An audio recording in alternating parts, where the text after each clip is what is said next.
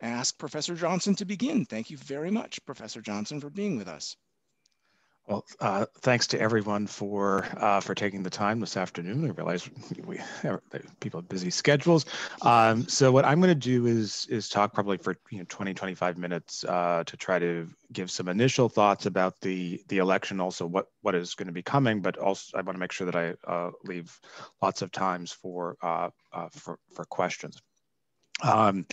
So there are lots of ways to look at what happened on Tuesday, but one of the most straightforward is that in effect what we saw was the reverse of 2016. In 2016, the decisive states were Wisconsin, Michigan, and Pennsylvania. And in 2016, Trump very narrowly carried all three of these states. In 2020, Biden very narrowly carried Wisconsin, somewhat narrowly carried Michigan, and narrowly carried Pennsylvania. There's still a few votes remaining in Pennsylvania in the census that almost all of these votes are Democratic, so it's likely Biden is going to win Pennsylvania by around two percentage points. And if Trump had carried all three of these states, Trump would have been reelected. So, as in 2016, this really was the decisive part of the country, although, as I'll be mentioning in a couple of minutes, there were some other fairly significant changes. So one way of looking at these three states' results is that this was a vindication of the party establishment.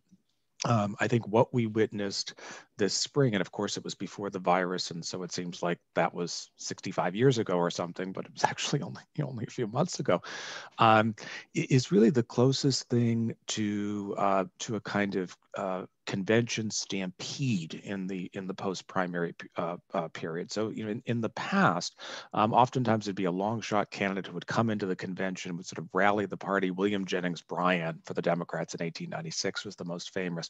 Arouse passions, get in. In theory, once we move towards the primary process, the choice was made by the people, no longer by the party establishment. But if you think back to the 10-day period after the Nevada caucuses, so this is when Bernie Sanders did his 60 Minutes interview, ruminating about how wonderful Fidel Castro's literacy programs were. And it culminated on Super Tuesday. There were multiple interventions within the process. First, Jim Clyburn endorsed Joe Biden. Then a variety of figures within the party pressured Pete Buttigieg and Amy Klobuchar to get out of the race before Super Tuesday, which threw most of their votes to Biden. And then, as everyone else was being pressured to get out of the race, Elizabeth Warren suddenly developed a huge super PAC that was running ads on her behalf and seemed to siphon votes away from Sanders. And the net result of this was really to throw the nomination to Biden under the sense that Biden was the strongest candidate against Trump. And I think that's what we saw from these three states on Tuesday, is that Biden did significantly better than Clinton with white working class areas. And it's not at all clear to me that any other Democratic nominee, certainly not Warren or Mike Bloomberg, and probably not Sanders, would have done anywhere near as well. So to a certain extent, the story of 2016 and the story of 2020 is the same, that because of the way the current polarized map breaks down, the decisive voters are white, non-college educated voters in the upper Midwest, and both parties need to find a way to appeal to them. That's the sort of the good side for the Democrats, is the Democrats nominated a candidate who could appeal to them.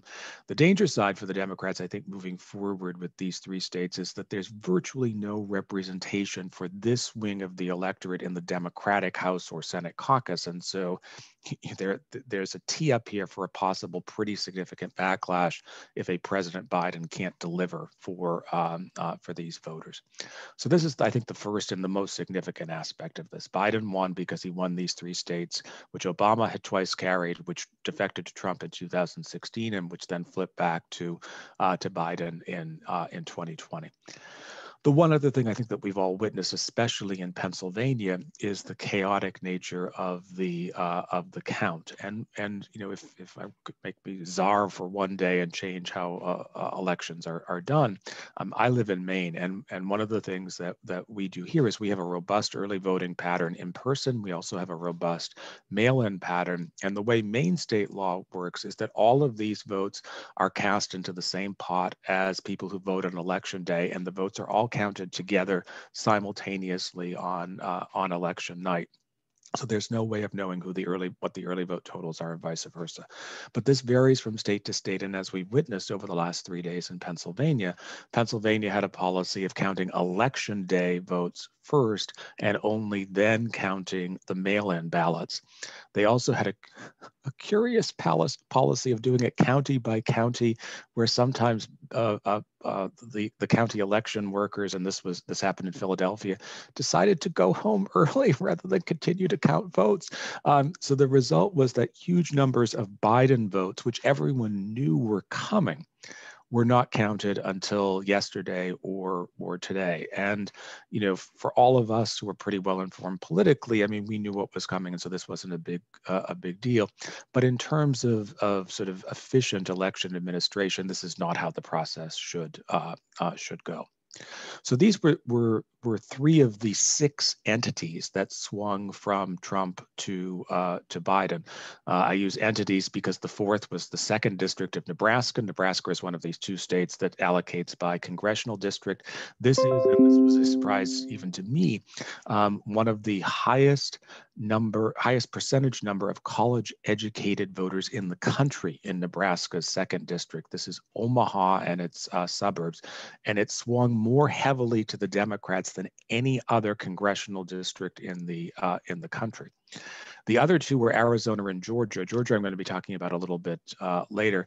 Arizona, I think, is quite different than the upper Midwest. This is now 2 elections in a row where the Democrats have done very well in Arizona, and this is part of a broader pattern in the Trump years.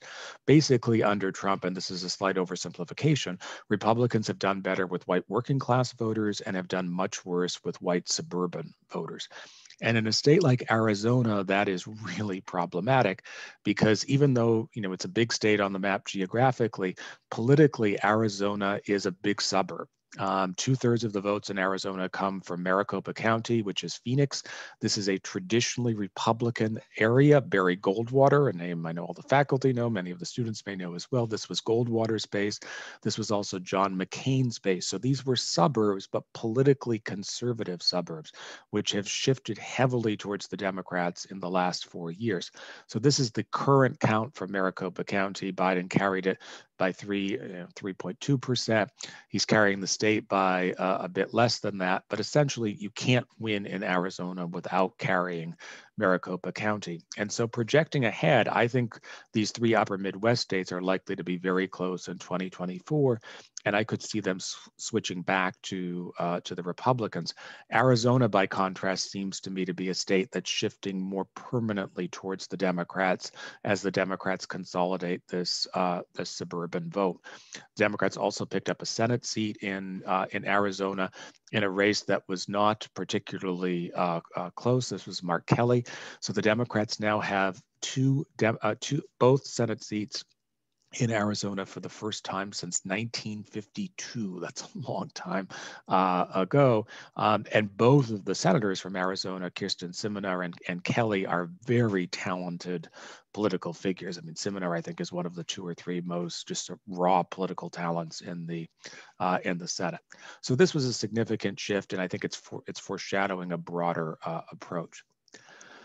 All that said, this is a partial map. This is put together by the New York Times. This is their arrow map. They did another one of these in 2016, and more of the arrows will be filled in as the votes become finalized elsewhere. So the way you understand this map, if you see a red arrow moving towards the right, that means the vote shifted rightward from 2016. If you see a blue arrow shifting towards the left, that means it shifted towards the Democrats. You see the biggest arrow in the country. This is Nebraska's second district. But one of the striking things to me about this map is that you see lots of red on this map. So this is not 2016 or 2008, the Obama win, where the country shifted entirely Democratic. In 2016, it shifted almost entirely Republican.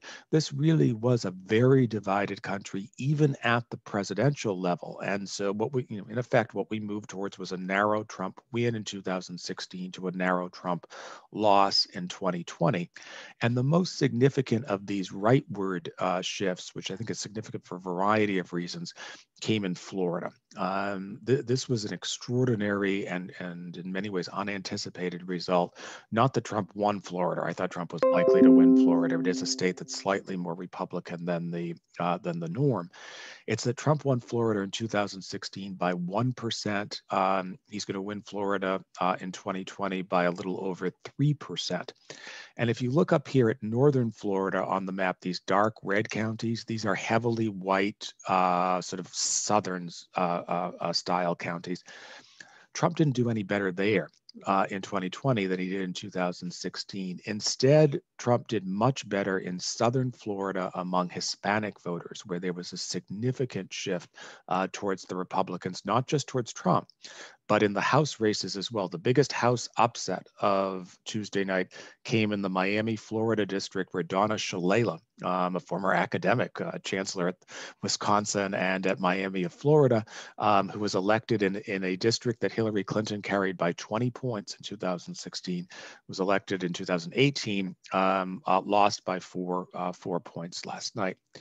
And you can see from this chart, this is just Florida voters, how the vote shifted. Biden actually gained ground among older voters, gained ground slightly among college graduates. This should have been enough for the win. But where Trump gained in Florida between 2016 and 2020 was overwhelmingly among non-white voters. And you could say, all right, Florida is a weird state. You have Cubans, you have Venezuelans. These are not necessarily representative voters. But the problem here for the Democrats is that these kinds of patterns appeared in other states wholly unexpectedly in what is a truly shocking result to me. Donald Trump received a higher share of the non-white vote than any Republican presidential candidate since 1960. So there's something going on here beneath the surface. These are reports from southern Texas. The counties on the border between Texas and Mexico are overwhelmingly Hispanic. They tend to be quite moderate counties. So these are not ultra-liberal people. They tend to be relatively rural. And so you look at these two counties. So we have star counties, kind of right on the border, went from a 60-point Clinton margin to a 5-point Biden margin. That's just a stunning shift. And then Zapata County, which Obama carried by 43, which Hillary carried by 33, was actually carried by Trump in 2020. And again, there aren't tons of voters in these counties, but it's a reminder of how things are shifting at the base level. And among another group of non-white voters, there also was something of a shift. Asian American voters shifted more heavily towards Republicans in 2020. And maybe the best example of this came in this statewide referendum in California to eliminate California in the 90s installed in their state constitution a measure to outlaw the use of affirmative action in state contracts and in higher education. And that's really the key area with regards to higher education. The legislature tried to repeal this a couple of years ago, and although white and Black Democrats in the legislature wanted it, Asian American Democrats overwhelmingly opposed. They couldn't get it through the legislature, so instead they went back to the ballot box. The pro-repeal people, so those would be the pro-affirmative action people, outspent the opponents 14-1, which would suggest a likely victory. And instead it was overwhelmingly defeated. Asian voters voted 3-2 against the measure, of similar percentage as white voters. And in Southern California, it looks possible, although these results are very close, and California is a little like New York, where they're still counting ballots, 95 days after the election, it seems like. But there are two congressional districts in Southern California where the Republicans nominated Korean American women both of whom are currently ahead of Democratic members of Congress. So there was this real effort on the part of California Republicans in 2020 to reach out to Asian American voters in a way I think we're going to be seeing a lot more of over the next 4 years. So one of the lessons to me from what we saw last night is that we're not in a black and white country anymore. We all knew this, and that Hispanic and Asian American voters are likely to become more important over the next 4 years as both parties try to duel for their support. So the second big thing from the night was the Senate elections. And if those of you who were here for the talk that I did before the election, one of the points that I made and this happened again in 2020, is that over the last 20 years, and this is not this had up until then not been the normal pattern in American history. The pattern has been that close Senate elections tend to go for one party rather than sort of splitting 50-50, even though that's a little counterintuitive. And that's exactly what happened Tuesday night. The close Senate elections overwhelmingly went towards the Republicans. And there were two classes of these elections. So first, there were the kind of red states where the Republicans were polling poorly and where it looked like until a few days before the elections, the Democrats might take these seats. So in Texas, where John Cornyn was under 50% throughout the campaign, but was easily reelected. In Kansas, where a Democrat hasn't been elected to the Senate since 1932, but the Democrats had a dream candidate, a former Republican state legislator, who was leading in a couple of the polls, but she got crushed in the end, lost by 12 points. In Montana, the Democrats had the strongest possible candidate, the governor of the state, Steve Bullock, who was very popular, done a great job, loses by 11. In Alaska, all of the votes are not in. The votes that are still to come in are going to be probably more Democratic, but the Democratic candidate who was tied in some of the polls looks like he's going to lose by between 15 and 20 points when all of the votes are counted. And maybe the biggest in this classification, Lindsey Graham in South Carolina, who was tied or behind in a couple of polls against an extremely well-financed Democrat, Jamie Harrison, wound up being reelected by 10 points. So in all of these races, the Republicans held.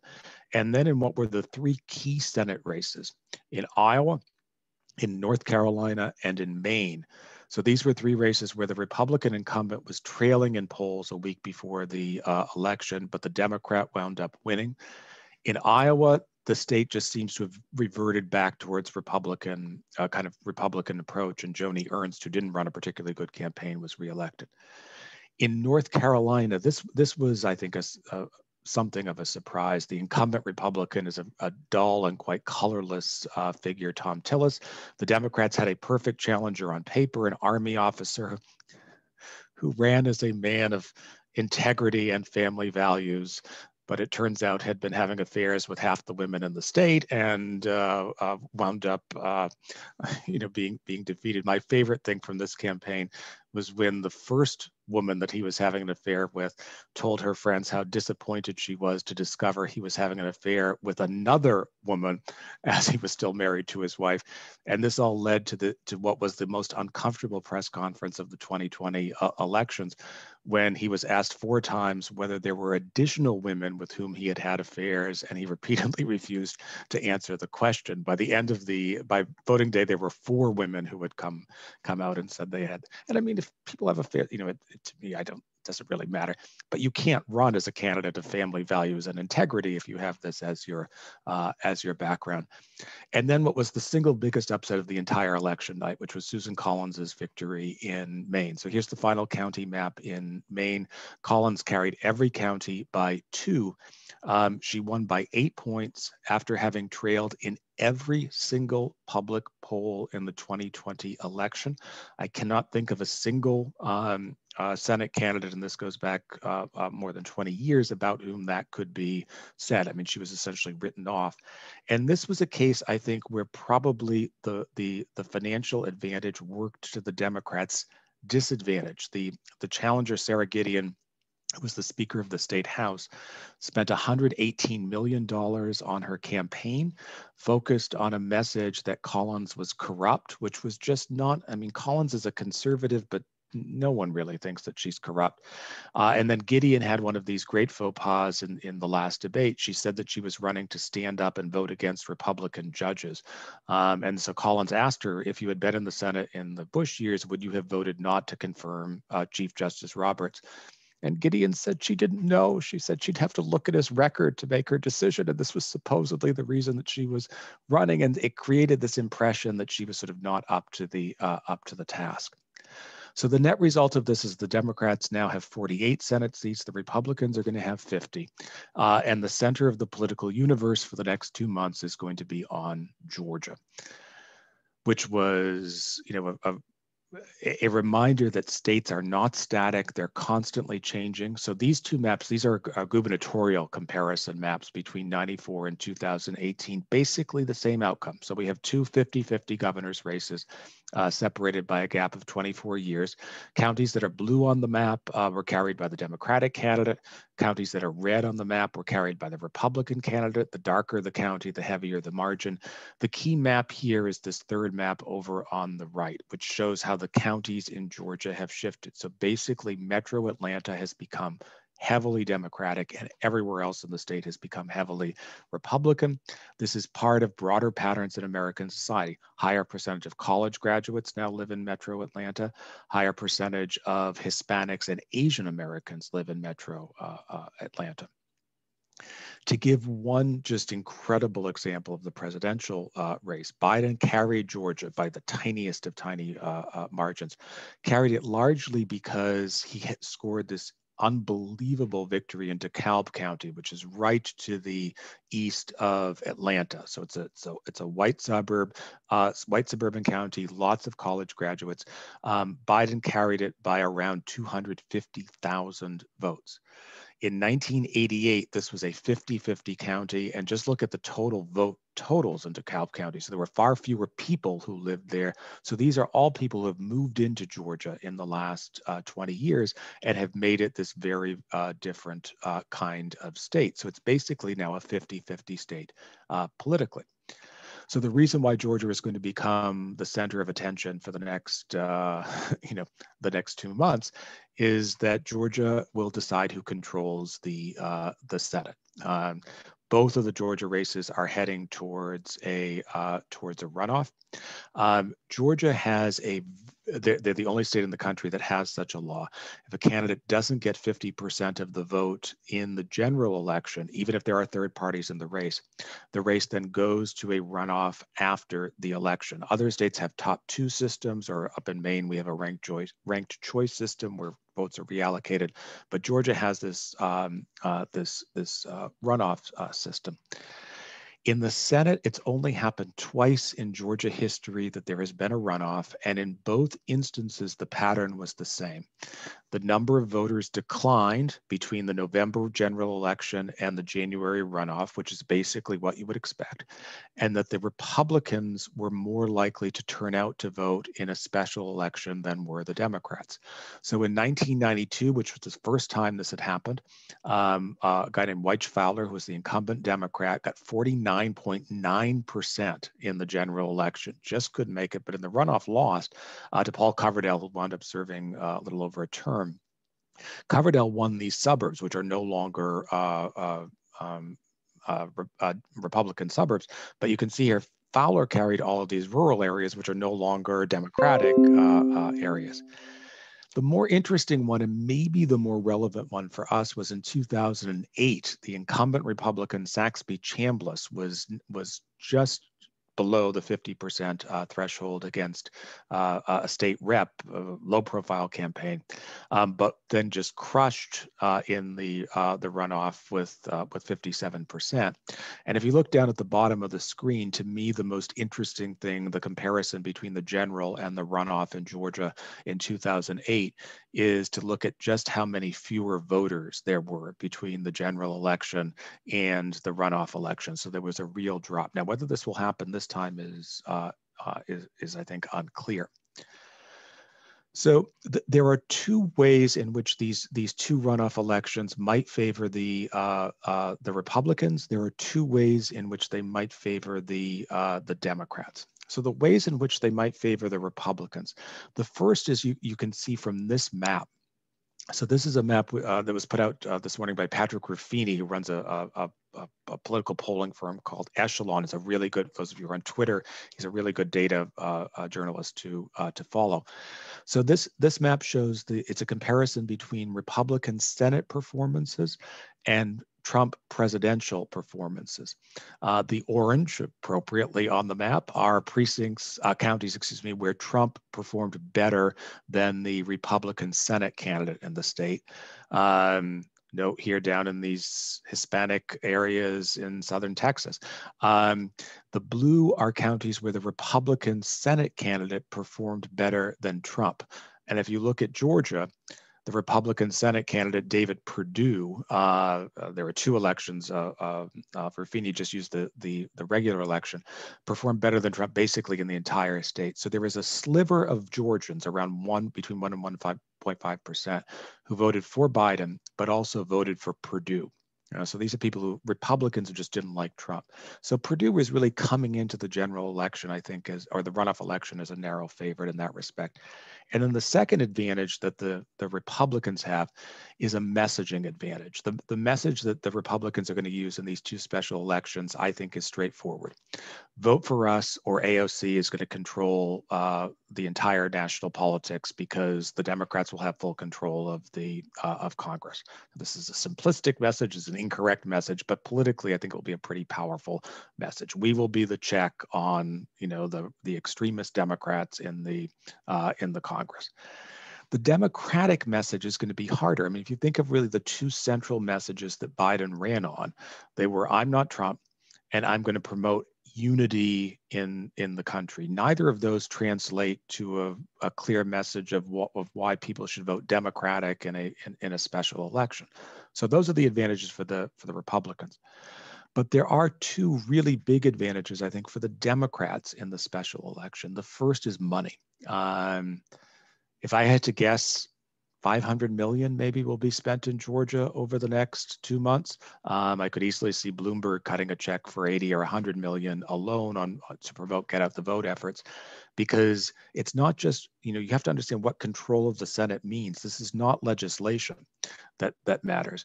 What matters here is if the Republicans control the Senate, that means they control Senate committees. That means they can issue subpoenas, and they can spend the next 2 years investigating the Biden administration through subpoenas. And the Democrats here are going to be stuck, because over the last 2 years in these court cases between the House and Trump, the Democrats have articulated an extremely broad conception of congressional oversight authority. So it's going to be very hard for them now to run to the courts and say, oh, we didn't mean anything that we said, really, congressional subpoenas don't matter. So to take the obvious example, Ron Johnson, a name that some of you may know, the Wisconsin senator who's been sort of this cartoonish promotion of the Russia hoax theory, he's going to be subpoenaing Hunter Biden from now until the cows come home if the Republicans have the Senate. So this matters, and that's I think why the big money is going to come in. The second reason why this matters is if there were just one runoff. If it were Perdue against the Democratic opponent, Jon Ossoff, I think Perdue would win. He's a better candidate. But there are two runoffs, because there was a special election caused by the resignation of the incumbent senator, a guy named Johnny Isakson. And while Perdue was a pretty good candidate, the candidate in the second runoff, an appointed candidate named Kelly Loeffler, is one of the worst Senate candidates I've seen in any state in the country in the last 20 years. She was appointed on the belief that she's wealthy. She co-owns a WNBA basketball team. She was appointed under the belief that she could appeal to suburban women in Atlanta. She was then challenged in this campaign by a far-right Republican congressman and reinvented herself as an ultra-conservative. She proudly accepted the endorsement of the QAnon congresswoman who was elected from Northern Georgia. And she ran a series of TV ads, 3 of them, which swung the Republican swing of the special election towards her, in which she boasted about being to the right of Attila the Hun. So here's the first of these ads. Did you know Kelly Loeffler was ranked the most conservative senator in America? Yep, she's more conservative than Attila the Hun. Fight China. Got it. Attack big government. Yeah. Eliminate the liberal scribes. More conservative than Attila the Hun. Uh-oh. Kelly Loeffler, 100% Trump voting record. I'm Kelly Loeffler. I approve this message. So try to think of a candidate who could best appeal to suburban women in Atlanta. To the right of Attila the Hun is really not the message here. So it's entirely possible that Loeffler, who's facing this very interesting, although inexperienced candidate, Reverend Warnock, who is the pastor of MLK's former church, it's possible that Loeffler may drag down the entire ticket in Georgia. One pattern, and it's an intriguing one, is that when states have two Senate elections, and this happens from time to time due to deaths or resignations, you have to go back 50 years to find an occasion where the state voted for one member of one in one election, the Democrats won, in the other election, the Republicans won. So the likelier outcome here in Georgia is that it's either going to be Attila the Hun or the Democrats who will win, but it's probably not going to be a split vote. Well, one other comment before we have some questions. The other interesting thing from Tuesday, which is only beginning to get some attention, were in the House races. There was no expectation the Republicans would regain the House, in large part because the Republicans recruited just incredibly poorly this time around. So the only debate going into the election was how many seats the Democrats would win. Then the people voted, and what we've discovered is now the only debate is how many seats the Republicans are going to win. They may actually pick up 10 seats. And leading here is New York. It's a really interesting aspect of this election that Republican House candidates did quite well in Southern Florida, in New York, and in California. These seats we think of as blue areas. So in upstate New York, Anthony Brindisi, who's one of the most conservative Democrats currently in Congress, is almost certainly going to lose. In Staten Island and Bay Ridge, Max Rose, a moderate and really interesting congressman, is very likely to lose. It's true there are still votes that are going to come in, but he seems to be too far behind. In Long Island, my sense is that Congressman Suozzi is likely to win once the late votes come in, but this was an election that wasn't even supposed to be close. And as in 2016, there was a huge surge of Republican votes on Long Island towards Trump. I mean, this seems to be Staten Island and Long Island are sort of the Trumpiest of Trumpy areas in the country, and this is part of a broader pattern where Republicans won. And the interesting thing, and in some ways the troubling thing here, I think, in terms of where politics are, is that the seats that Republicans have won, which you can see here in the kind of dark red on the map, were down here on the South Carolina coast as well. Disproportionately, they picked off the most moderate members of the Democratic caucus. So the result is that the 2021 House is going to be a much more polarized House. The Democrats are going to be much more liberal. The Republicans are going to be more conservative. And so, if you thought the last 2 years in the House was dysfunctional, just wait, because that's what we're going to be getting over the next 2 years as well. So I think that this was a really interesting election outcome in a lot of different ways. That Biden won as the polls had predicted, although the numbers were less, and there are lots of reasons as to why the polls might have gotten it wrong this time around. Part of the reason, I think, was that they just missed this movement among Hispanic and Asian American voters in Florida and Texas. In New Mexico, where the Senate race was supposed to be a safe Democratic seat and the Democrat only won by 4 points, it's hard for polls to pick up movements among small demographic groups. So imagine in a poll of the United States as a whole, so the polling company polls 1,200 people, they might include 4 Hispanic voters from Florida in that poll. So if there's a significant shift among Hispanics, you might miss it. So that was the first. But the second change, the state polls in Pennsylvania, Michigan, and especially in Wisconsin turned out to be very inaccurate. They showed Biden wins by between 8 and 10 points. The final margin was fewer than 1 in Wisconsin, and just a little over that in Michigan and Pennsylvania. And there has been some discussion among pollsters I've been looking at on Twitter over the last couple of days. The general consensus here seems to be that there was a shy Trump voter, and they were white college-educated voters.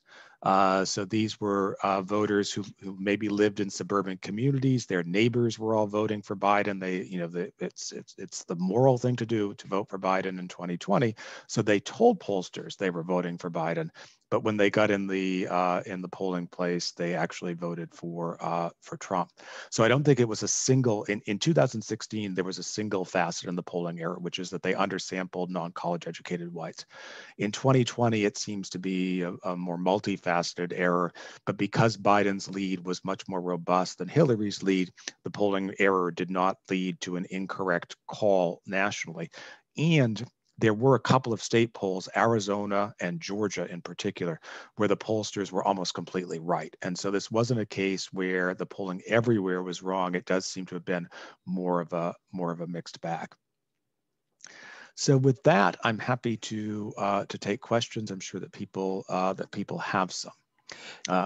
Casey, I'm going to turn to Professor Troyansky first, because he had a polling-related question in the chat. So, Professor Troyansky, if you wouldn't mind, just go ahead and speak your question, because I think that's the easiest thing. Okay, I'll actually look at the chat and remind myself what I said. Thanks, Casey. This was really enlightening. And I love the graphics and on such short notice. But I have a methodological question, or a historian's question. So you wrote in the '64 election, you've written on a presidential election. And I'm wondering how we write a history of this election when over the course of the year was driven by unreliable polling, or unreliable enough polling. Yes. So, I mean, it seems to me that we can take electoral results as data points, and you did that with 2016, 2020. But that's useful when writing a history of, the urban-rural divide, or mistrust of the state, or racism, or whatever. But if you want to write a history of the 2020 election itself, does the strategy change for doing it? Yeah, this is a good question. So to answer the last question you asked in the chat, do we emphasize electoral results themselves and ignore polling? We can't, because polling has become such an important part of the dynamic for the reasons you point out. It kind of drives and frames coverage. Even going back to the start of the campaign, the fact that that Trump was polling relatively poorly against Biden in the winter and the spring is one reason why Republicans had so much difficulty recruiting candidates for the House. And so if that polling had actually been more accurate at the time, it's entirely possible Republicans would have taken back the House, because there would have been a lot stronger. I mean, some of these Republican candidates were just, they made the QAnon lady look moderate by comparison. So you can't just separate out the polling. And similarly, with regards to Biden's strategy, we don't know. We will know, but we don't know now what Biden's internal polling was showing. But there's nothing from his behavior that suggests that his internal polling was showing him doing much differently than the public polling. And if you look at Biden's strategy, it was, Salima had on her screen at the start that she, the 1948 campaign book that we did in our class. And, the Biden strategy was similar kind of to the Dewey strategy, which was that he was so far ahead that his goal had to be to avoid making a mistake that would inflame the, potentially tip the election towards Trump. And so, that would now be the story, which is that Biden screwed up because he played it too safe. And so I think in telling a history of the election, you'd have to sort of account for that, because it plays such an important role. That said, I think the two critical points for which polling, you do have to ignore the polling and look at the election results themselves, are this issue of the non-white voters. And again, these are small numbers, so it's not as if a majority of non-white voters are moving towards Republicans.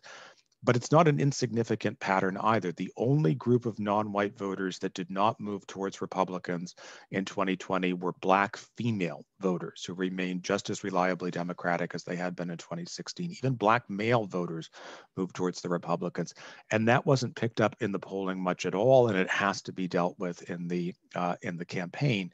And then secondly, there is going to have to be a close examination of what went on in the upper Midwest. And here, you don't want to sort of overstate a single thing, but I think there are the two best pollsters to me in the country right now are Nate Cohn, who coordinates the New York Times polls with Siena, and a woman named Ann Selzer, who does the Des Moines Register polls, who polls the Iowa caucuses, and is just, she gets it right every single time. So Friday night, was it Friday night or no, Saturday night, the Des Moines Register released its final Iowa polls. And everyone, was on Twitter. It's released at 6 p.m. They're all waiting for the poll to come up. And the polls there showed, before this, showed Trump narrowly behind Biden in the presidential election in Iowa, and Ernst behind by 3 or 4 points. And the Selzer polls showed Trump winning by 7 and Ernst winning by 5, and Republicans winning every House seat in the state. The final result was Trump won by 7, Ernst won by 5, and Republicans won 3 of the 4 seats. They lost the 4th by 1 point. The reaction to this poll was outrage at Selzer, that she was offering data that contradicted the narrative, and this might discourage Democrats from voting. And so it does kind of raise the question of whether the voices that were that might have challenged, were other pollsters getting some of these figures and saying, we're not going to release this because it doesn't advance the approach. And of course, pollsters can't do that. I mean, if you're dealing with data, you just have to release the data and let the chips fall where they may. So I think, yeah, in terms of histories of the 2020 election, the nature of the polling failure, especially after the polls had failed so significantly in 2016, has to be addressed. But the critical difference, I think, between 2016 and 2020 is that there were some polls that were correct. I mean, in Wisconsin in 2016, everything was wrong. Here it was there were polls throughout that showed Biden really soft with Hispanics, and the argument always was, well, they're not going to vote for a racist, and so don't worry about it. And then turned out that the polls here were correct. So you would hope that Democrats over the next 4 years will take a different approach to this kind of data points, and when there's inconvenient data, try to grapple with the reasons why voters are saying this, other than just to try to pretend that the data somehow is flawed. But the reaction to Selzer, Selzer has long been a liberal hero, because she is the person who called the 2008 caucuses for Biden, for Obama, when every other pollster showed a tie between Hillary and Obama. But she became this, overnight on Twitter, she became the Trump troll because she showed Trump winning Iowa, and that just can't be happening, of course. And she was vindicated. Casey, I'm going to point to another question in the chat, which is in fact Professor Remy's, and you just brushed up against Professor Remy's question when we were talking about the nature of the Hispanic vote. Steve, would you like to re-articulate your question? You're muted. Zoom sucks. Sorry. I think I get that by now. First, thanks so much for doing this. And so my question was, it was my understanding that among this incredibly complex entity, Hispanic voters in America, there is a significant gender divide, with more men supporting Trump than women. If that's true, I also take away from what you're saying that there may be a similar dynamic among African American voters, with more Black men tending toward Trump than Black women. Maybe that's a coincidence. Maybe there's some kind of connection between these two groups. But I'd love to hear what your thoughts on all this.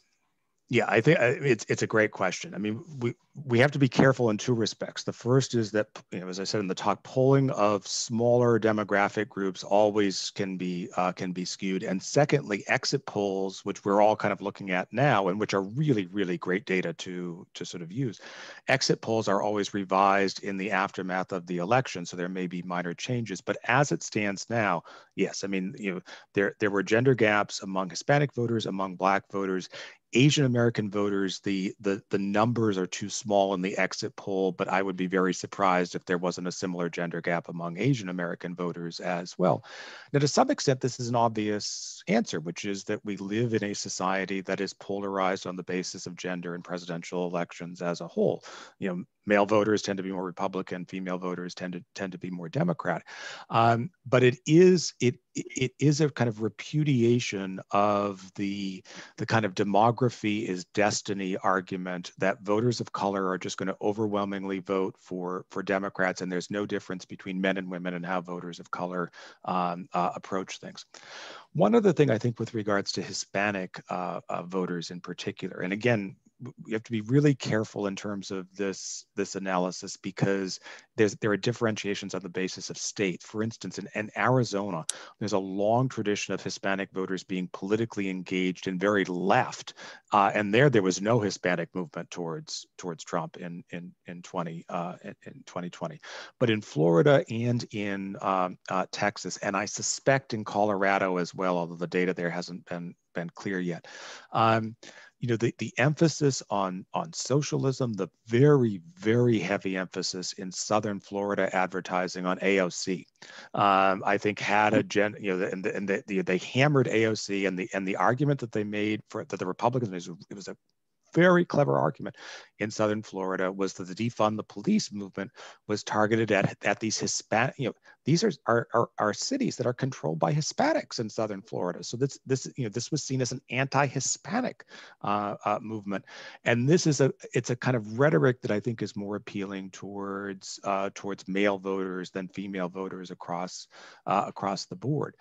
So the other thing here, and this was an issue in the run-up to the election, there was very interesting polling done before the election among young African-American male voters.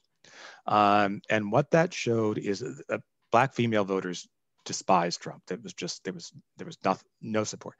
But among younger Black male voters, there were indications that they didn't like Trump's policies, but they kind of liked Trump's willingness to take on the establishment, that he was kind of fighting a kind of courageous fight in that respect.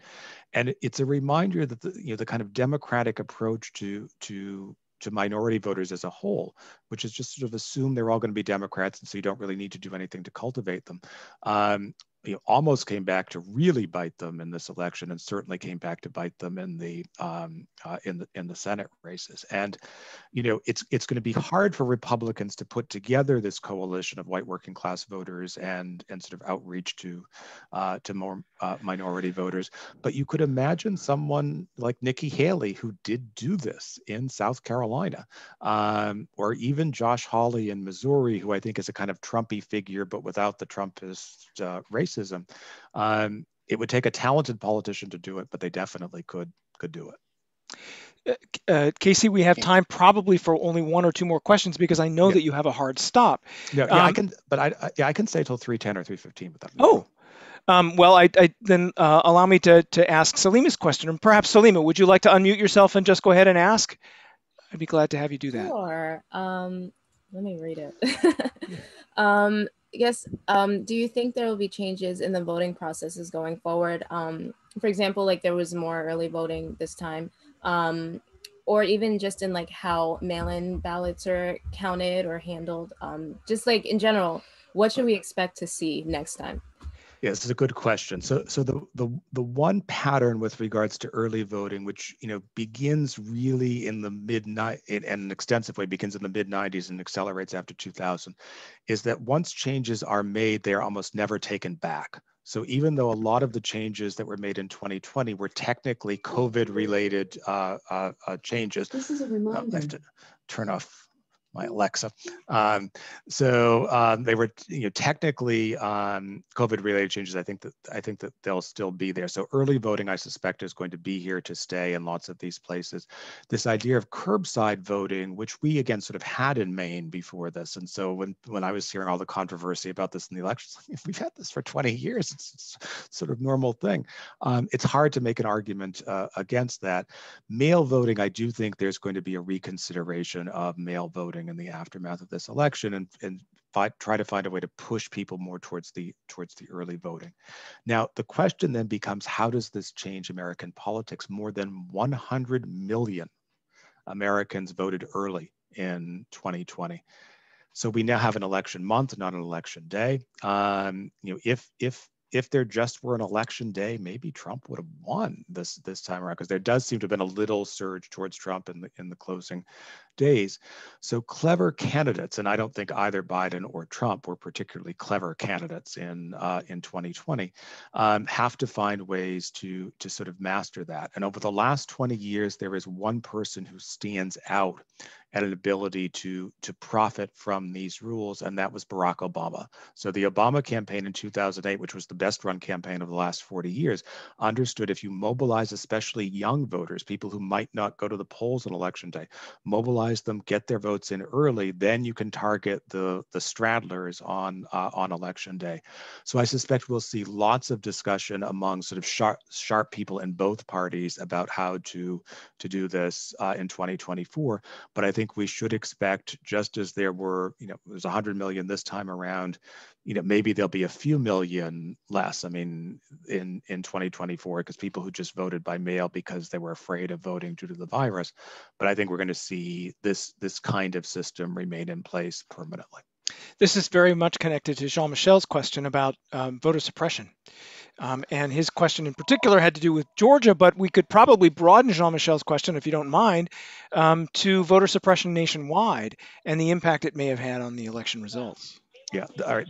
This is a good question. And as we understand voter suppression, there are kind of two central categories of it. And the first is the caricature, and we've all seen the photographs of, white people with guns in the South trying to intimidate Black people from voting. That approach to voter suppression doesn't work with an early voting scheme, because you can't have people with guns out there for 30 days before the election. There's always an ability to vote. The second are sort of procedural rules to make it hard to vote. And here I think we need to have a better understanding of what is and is not voter suppression. So for instance, voter ID rules, where you have to get, a picture.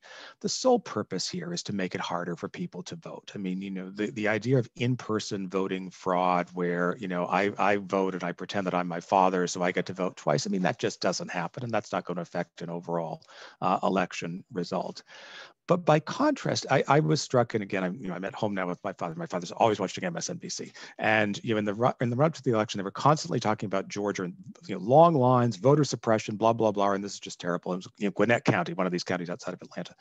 And the reason was that in Gwinnett County, for understandable reasons, but nonetheless it was what it was, all kinds of people decided they wanted to vote on the first day of early voting. And so there were these massive lines of 4 or 5 hours.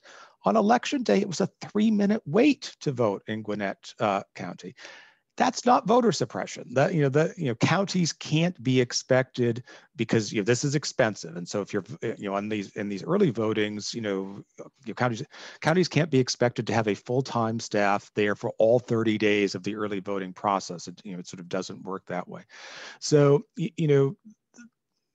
we have voter suppression in the country. It's not a good tactic, but I think that ironically, despite the talk about it so much, in 2020, it played a relatively minor role. And as we're moving towards more and more early voting acts as a natural disincentive to voter suppression. It's just much, much harder to do it effectively in that kind of approach. And Georgia actually is a really good example here. I mean, you look at the turnout in Georgia in 2020, it was way higher than any other election in the past, in large part because there were all of these early voting opportunities. Forgive me for the background sound in my apartment. There's a lot of noise. Swapna asked a question about the broader issue of the progressive component of the platform the Democrats ran on. Swapna, would you mind articulating what your question was? You're muted. Okay, thank you, Casey, for a really illuminating talk. I was thinking more about the immediate and the contingent factors that could have had a kind of upsetting impact on the polls. And I was thinking, looking back, Elizabeth Warren and Bernie Sanders kind of took a backseat since Biden was nominated. I hope they could do more. So do you think that had any impact on the voters, particularly in terms of taking away the progressive edge from the Democrats and tilting the balance? Like Biden is winning, but still not the way we expected him to win. So I think that there's a kind of two-pronged answer to this. With Warren, I think it was a deliberate tactic. So I'll talk about that in a second. With Sanders, I was giving a talk on the election in elsewhere in the spring, and someone asked me what role I expected Sanders to play in the campaign, and my prediction then was that because he's a very health-conscious individual, he would find it unable to campaign on behalf of the Democrats due to the virus. He wasn't going to do anything for Biden. He didn't do anything really for Hillary in 2016. He has his sort of own agenda. But Warren, it's clear they made a deliberate decision to take Warren off the campaign trail. And so, their target, and this was, I think, the smartest thing that the Biden people did. They didn't get greedy. They understood that to win, they had to win these white working class voters in the upper Midwest. Maybe Arizona and Georgia would be great, but the goal was to win where they won. And their polling must have suggested that her numbers there were bad. I mean, she's been, she worked cooperatively with Biden in the primaries. Remember when she sort of zinged Mayor Bloomberg in the debate? She stuck in the race really to help Biden. So it's clear, and she wants to be Treasury Secretary, which is now not going to happen because the Senate is so close. So in the case of her role, this I think was a deliberate tactical choice. So you ask yourself, what happens if she plays a more prominent role?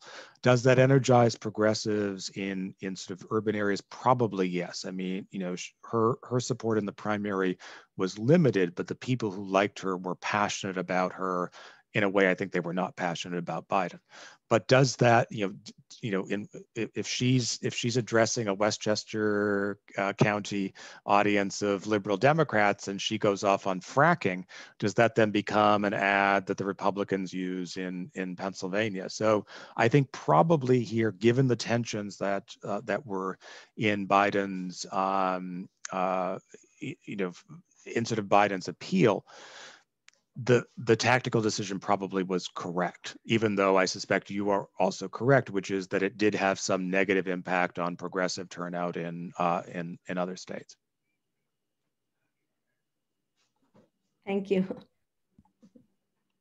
That was the last of the questions. I am open to one or two more, but we do need to let Professor Johnson go. He also has another meeting to run to. Oh, can I? Oh, sorry. I was going to ask if I can ask a question. Yes, please, Stanley, go ahead.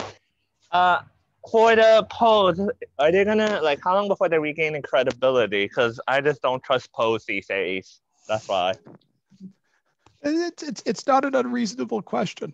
I do think that this was a hard election with polls for a couple of reasons. The first is that there seemed to be some polls, the Trafalgar polls, those of you who closely followed polling aggregates might have noticed them, that seemed to just be existing to sort of gin the numbers back towards Trump. So you would see these stretches where it would be a state and every single thing in the state would be Biden +6 and Biden +8. And there'd be a Trafalgar poll showing, Trump +4. And it was like, this doesn't make any sense. They're clearly not. So this is the first thing.